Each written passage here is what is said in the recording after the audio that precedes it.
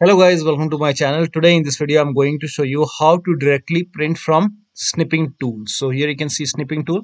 Now if you want to make a printout, on the top right over here you can see three dots. Click on it and then you will see the print option. You can click on print and this will straight away print from the snipping tool. Now if you don't see print option, in that case you can press Windows, Control plus P on the keyboard. So press Control and P on the keyboard on the snipping tool. Press Control and P. Now this will again open the printer and you can straight away print from snipping tool.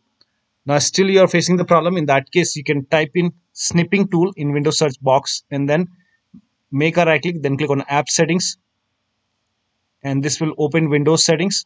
Now scroll down, you can perform repair. Click on repair and after the repair you can try to make a printout from snipping tool. Still you are facing the problem. In that case you can perform reset, and once the reset is complete you can open snipping tool once the reset is complete and then make a printout.